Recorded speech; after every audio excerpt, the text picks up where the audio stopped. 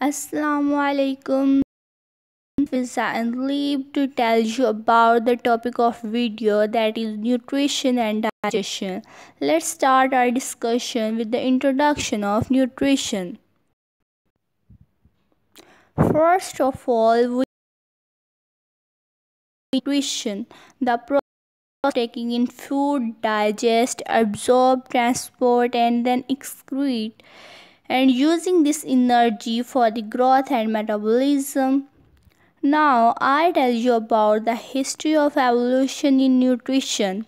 In the ancient times, the animals have ability to synthesize their essential molecules in their diet, but with the passage of time, they get routinely base their organic compounds. In this way, they lose this ability. Now move to the next topic. Categories of the animals classified on the basis of mode of nutrition. Autotrophs, they can synthesize their own food. Heterotrophs, they feed on the other animals and plants. Heterotrophs are further classified into three classes, that are herbivores, carnivores, omnivores. Herbivores that can eat only plants. Carnivores feed on both animals, and omnivores feed on both animals and plants. This leads me to the next topic, which is the metabolic phase of nutrition in the heterotrophs. Macronutrients that are required in the excess amount in the animal's body, for example, carbohydrates, lipids, and proteins. On the other side, micronutrients are those nutrients that are needed in the smaller amount, for example, minerals and vitamins. We have discussed the first topic, and now moving towards the next part, which is digestion. Starting from the definition of digestion, the mechanical breakdown of the complex solid foods into the simple soluble forms which can be absorbed by the body cells. Now, the animal strategies for getting food and using this energy. These are continuous and discontinuous feeders, suspension and deposit feeders, herbivory, predation, and fluid feeders. Now move to the next slide. Difference between continuous and discontinuous feeders. Continuous feeders, those feeders that are small, slow moving, and completely sessile animals, for example, crane and barnacles.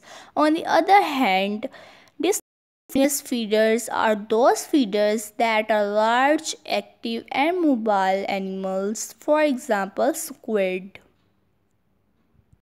Second one is suspension and deposit feeders.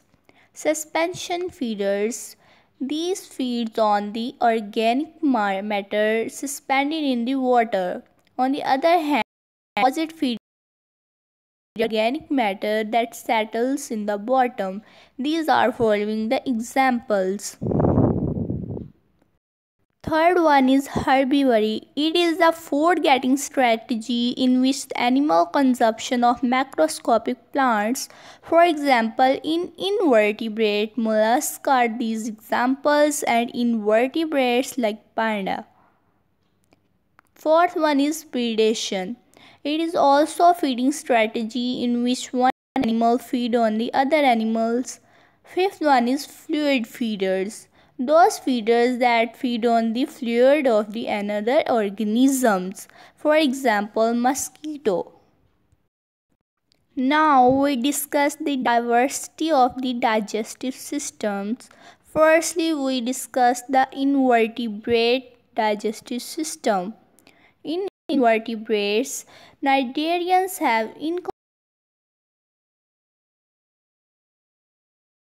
excretion,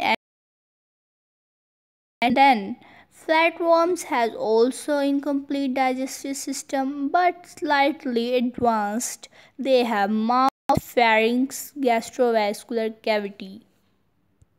Nematode has complete digestive system. The anus was developed. It is much better than the cnidarians in and flatworms. Now insects. Insects has also complete digestive system with the storage organ that was cropped. It also was developed.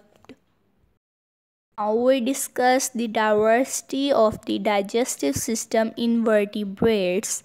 Earlier, fishes have very complex simple digestive tract, but with the passage of time, the digestive system became more complex.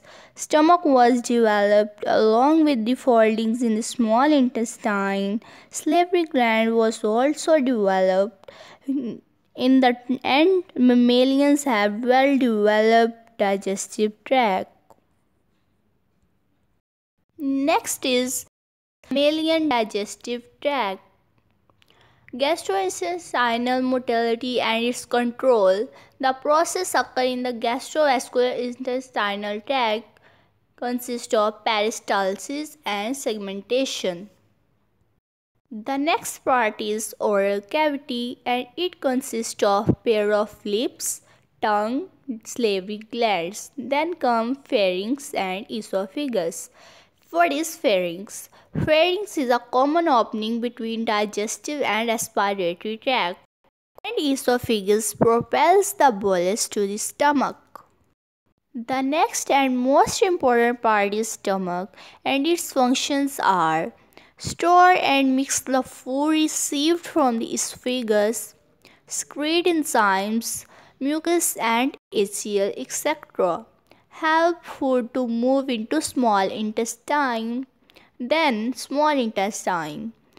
Its size is 7 to 18 meters in length, 4 centimeters in diameter, and large amount of food digest in small intestine like lipids, fats. Then comes large intestine. Most of the absorption of nutrients occur in the large intestine. Now we discuss pancreas in digestion. Pancreas is an organ that lies just ventral to the stomach. Pancreatic enzymes complete the digestion of carbohydrates, proteins, and initiate the digestion of lipids. Now, we discuss the role of liver. It includes removal of the amino acids from organic compounds, oxidation of fatty acids, manufacture of bile salts. Now, then comes the role of gallbladder. It stores the greenish fluid called bile that the liver cells continuously produce. Thank you all for watching and understanding this video. Regards in your prayers. Allah Hafiz.